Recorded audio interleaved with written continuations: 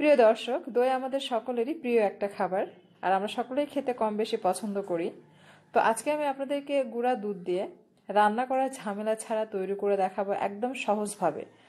আশা করছি আপনারা উপকৃত হবেন। আমরা সবাই জানি যে দই তৈরি করতে গেলে চুলার পাশে দাঁড়িয়ে অনবরত দুধটাকে জাল করে ঘন করে নিতে হয়, আর তার জন্য অনেক সময় ব্যয় করতে হয়। সো আপনাদের সময়টাও বাঁচবে, প্লাস রেসিপিটাও অনেক সহজ হবে।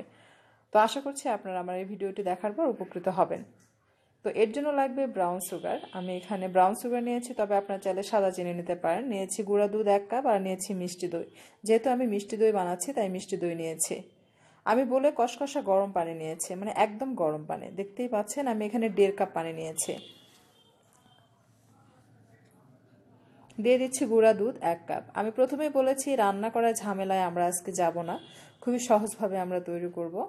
আমি এখানে দিয়ে দিচ্ছি ব্রাউন সুগার 1.5 টেবিল চামচ। অর্থাৎ মিষ্টি আপনারা যেমন খেতে পছন্দ করেন সেটা বুঝে আপনারা অ্যাড করবেন। অবশ্যই টেস্ট করে নেবেন। যদি মনে হয় যে আপনার মিষ্টিটা হালকা মনে হচ্ছে, আপনারা চিনি আরও বেশি করে অ্যাড করবেন। যেহেতু আমার দইটাও মিষ্টি আর আমরা একটু হালকা মিষ্টি খেতে পছন্দ করি, তাই আমি হালকা মিষ্টি করে দইটা তৈরি করে নিচ্ছি। এখন আমি এখানে নিয়ে নিচ্ছি সেই মিষ্টি দই। তবে আপনারা চাইবেন না নিশ্চয়ই যে দইটা টক লাগুক। আপনারা যদি টক দই দিয়ে মিষ্টি দই তৈরি করেন তাহলে কিন্তু মিষ্টি দই একটু টক লাগবে। সো আপনারা চেষ্টা করবেন মিষ্টি দই দিয়ে মিষ্টি দই তৈরি করতে। আর যদি টক দই তৈরি করেন তাহলে টক দই দিয়ে টক দই তৈরি করবেন।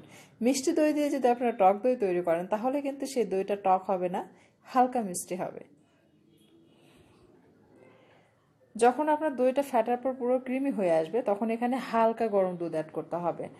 বেশি গরম দুধ দিবেন না, তাহলে কিন্তু দুধের যে ব্যাকটেরিয়া আছে সেটা মরে যাবে বা নষ্ট হয়ে যাবে। সেক্ষেত্রে যেটা হবে, আপনার দইটা কিন্তু খুব ভালোভাবে জমবে না।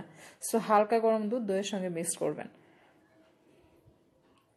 ঠান্ডা দুধে মিক্স করতে পারেন। যদি দুধ ঠান্ডা হয়ে যায় সেক্ষেত্রে কোনো প্রবলেম নেই। পরে আপনারা দই এবং দুধের মিশ্রণটাকে হালকা গরম করে নিতে পারবেন ওভেনে বা যে কোনো হাঁড়িতে নিয়ে জাস্ট কিছুক্ষণ দমে রেখে দিলে একটু হালকা গরম হবে।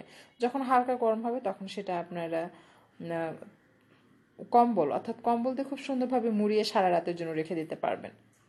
এতে করে আপনার দইটা কিন্তু খুব ভালোভাবে জমবে। তবে কম্বল দিয়ে মোড়াতে হবে, কাঁথা বা অন্য কিছু না। কম্বল দিয়ে মোড়ালে যেটা হয়, কম্বল কিন্তু খুব ভালোভাবে তাপটা শোষণ করে রাখতে পারে। তার উপরে আপনারা কাঁথা টাথা দিতে পারেন। এতে করে যেটা হবে, তাপটা বাইরে যাবে না, তাপটা ভিতরেই থেকে যাবে। তো আমি এখন দুধের মিশ্রণ অর্থাৎ দই এবং দুধের মিশ্রণটাকে চেলে নিচ্ছি। এটার রিজনটা হচ্ছে আমি যে দই ফেটে নিলাম, দইয়ের মধ্যে কিছুটা সর ছিল। সো দইটা স্মুথ হবে না, এই জন্য দইটাকে চেলে নিতে হবে। তো দেখতে পাচ্ছেন আমি বাদ দিয়ে দিলাম। এখন আমি এটা কাপে রেখে দিচ্ছি। আমরা সবাই জানি যে কম বেশি যে দই সাধারণত মাটির হাঁড়িতে বসানো হয়, কারণ দইয়ের ভিতরে যে পানি থাকে এক্সট্রা সেটা মাটির হাঁড়ি সোপ করে নেয়। তো আমি কাঁচের কাপ, গ্লাস বা বাটিতে আমি তৈরি করে দেখাবো, কারণ আমার দুধটা কিন্তু অলরেডি ঘন। সো এটা সোপ করার কোনো প্রয়োজন নেই। আমার বিশ্বাস খুব সুন্দর এবং পারফেক্ট দই তৈরি হবে কাঁচের গ্লাসেও।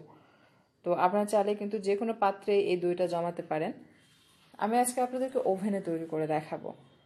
তো আমি প্রথমে বলেছি কম্বলে তৈরি করলে আমার কাছে যেটা পার্সোনালি বেশি ভালো লাগে, যে আমার কাছে মনে হয় যে কম্বলে পেঁচিয়ে দইটা জমালে দইটা বেশি সুস্বাদু হয়, প্লাস এটা অনেক বেশি জমে যায়। সারা রাতের জন্য আপনারা কম্বলে পেঁচিয়ে রেখে দিতে পারেন বা ওভেনেও তৈরি করতে পারেন।